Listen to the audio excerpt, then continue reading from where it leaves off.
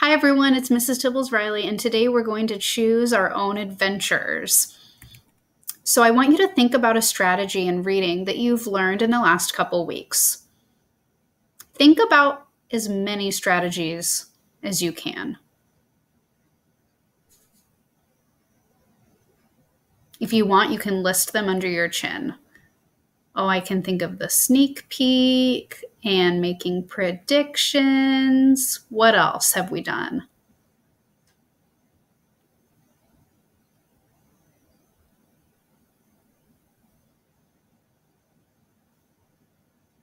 All right. We've done the sneak peek.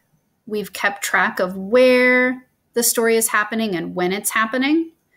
We have predicted what might happen next. We've practiced retelling the important parts. We reread to notice more, and we've connected parts of the story by looking at patterns that we notice.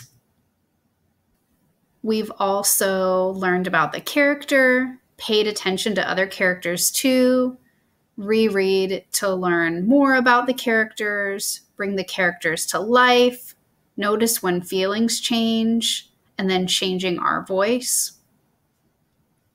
Which strategies here could you teach someone else?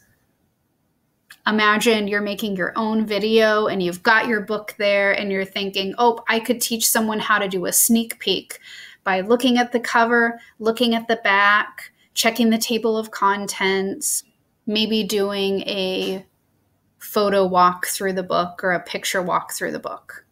Or maybe I know how to teach someone how to make predictions before I turn the page and what kind of predictions I could make.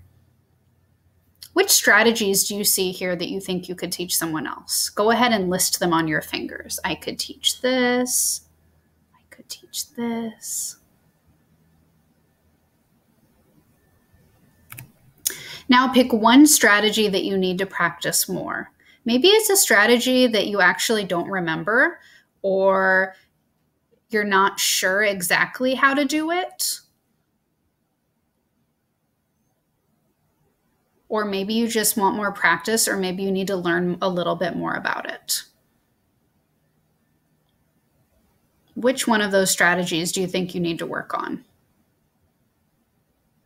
Now that you've chosen a strategy, what you get to do is at the bottom of this video, you'll see a whole bunch of these strategies with the pictures listed below. You'll get to click on one of them and it'll bring you to that lesson. So you can do that lesson again and then practice that strategy.